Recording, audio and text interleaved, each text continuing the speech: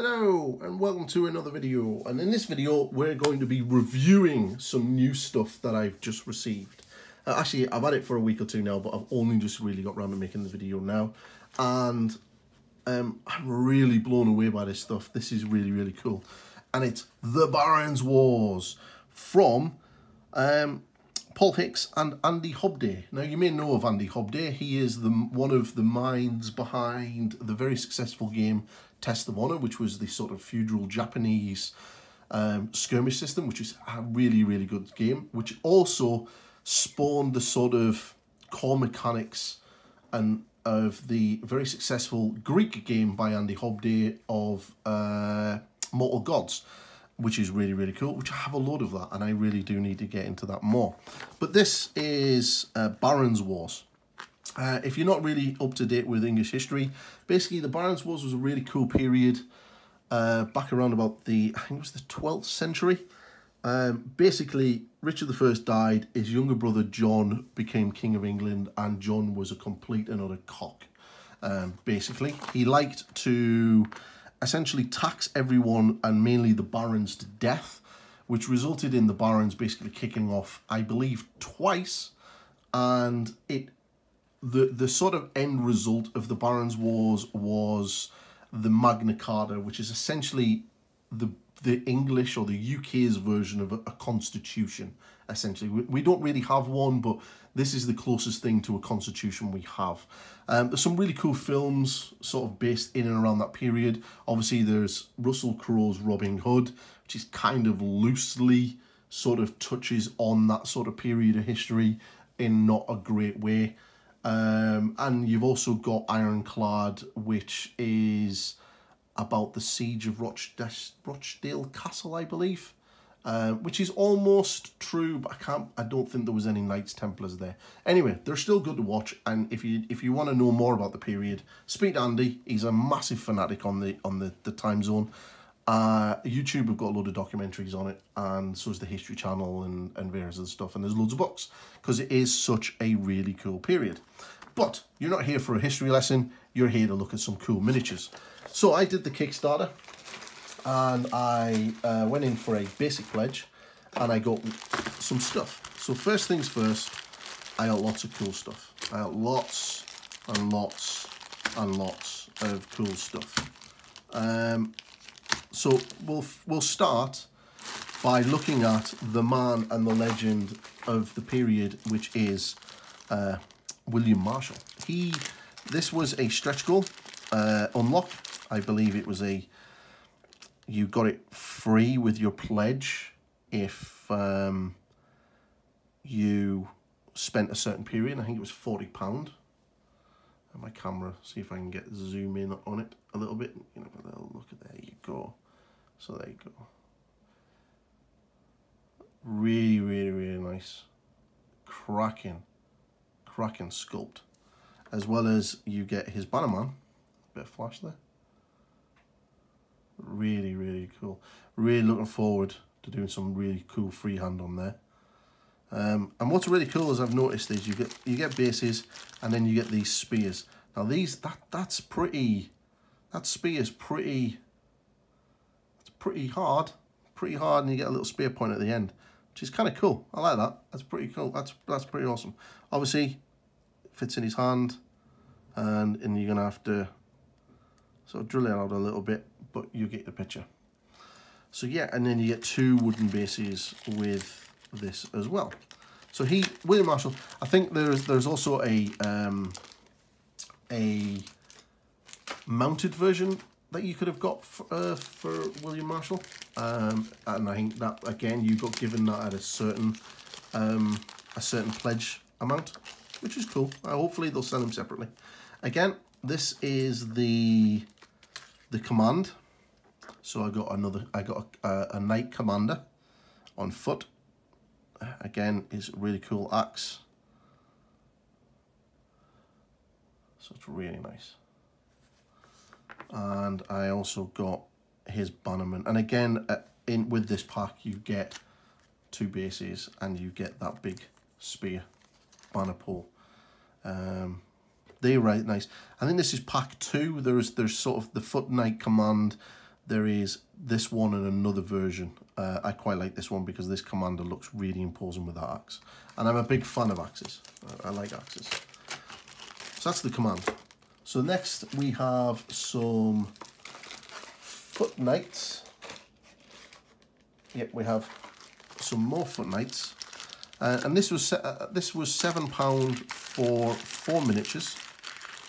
Get all the parts out. Again, 4 wooden bases.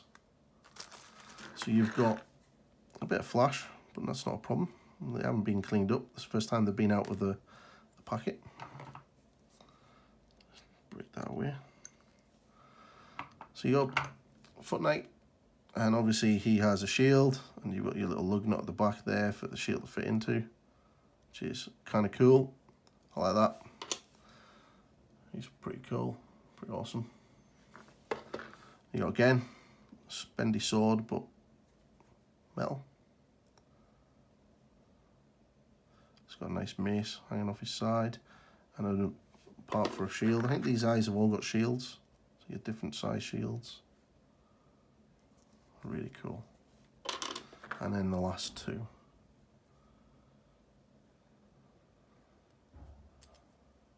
So yeah, that's, I think, Foot Knight 1 or Foot Knight 2. I got a couple of Foot Knights because they're knights. Second, more Foot Knights.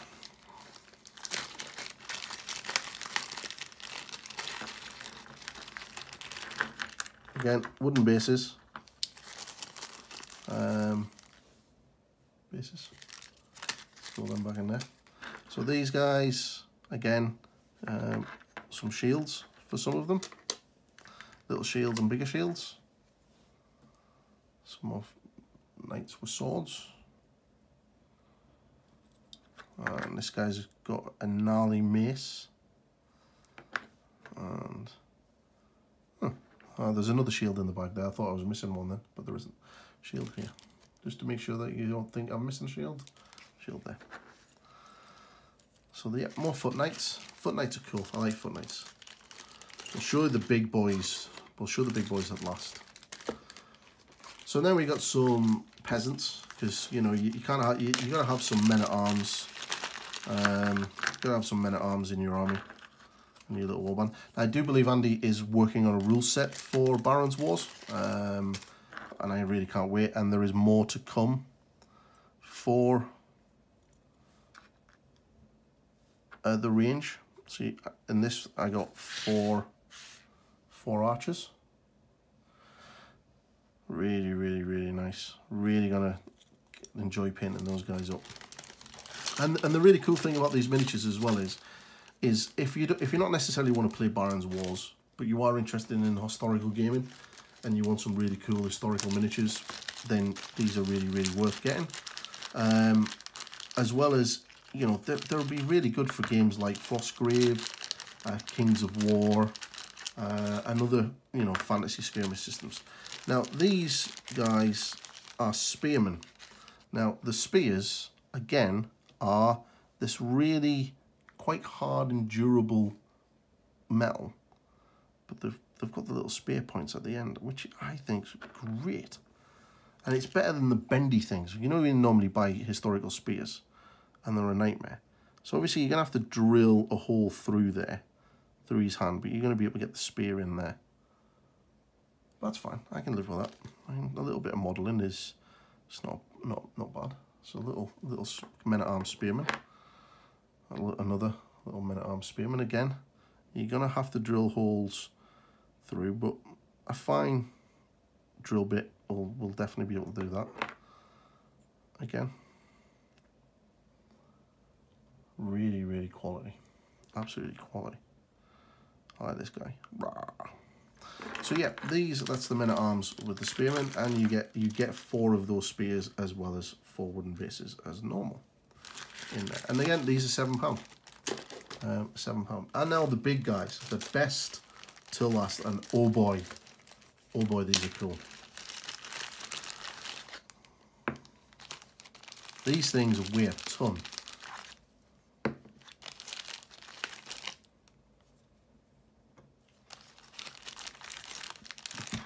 some mounted knights. Again, you get some big bases and you get a couple of shields, and again you get these quite hard spears, and obviously then they're going to need to be cut down to size. I guess you could say that they're lances, but look at these. Look at this horse. Look at that flash. But it's one piece.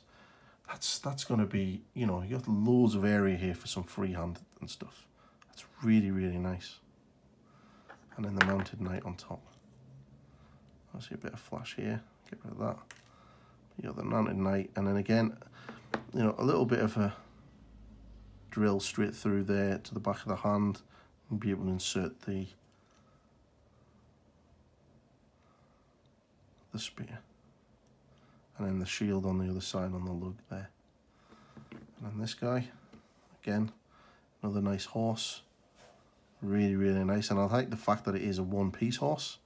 It's a solid bit of metal. And again, another mounted knight. You need to put the hole in there for the spear, and he's got his shield as well. But they are impressive, really are impressive. And that is Barons Wars. Let's bring our box over. So I'll stick everything back in the box. I'll zoom out a bit for you. Doo-doo. Yay, technology. And that is Barons Wars. Barons Wars, designed by Andy Hobday and Paul Hicks, cast up and produced by Footsore Miniatures, and sculpted. I can't remember the sculptor's name. I think it's Scavros or something like that. Anyway, if you go over to the Footsore Miniatures Facebook page, there's loads of pictures of this stuff, and it's really, really awesome. And I can't wait for the gaming system and to see what else they bring out on the range. So that's Barons Wars. Thanks very much for the video and watching. And again, like, subscribe, ring that bell and all of that good stuff. Tell your mates. And if you want to support the page more directly, you can head over to my Patreon page, where I have it set up. You can become a gold member and get access to all of my tutorial videos early before they come up on YouTube. And at certain levels, at certain amount of backers, I will start doing exclusive content for my Patreon backers as well. And once it gets a little bit bigger, I will also create a Discord server for you to come over and have one-to-one chats with me and talk about painting and all that jazz. So thanks again, and I hope you enjoy it, the video, and I'll see you in the next one. Goodbye.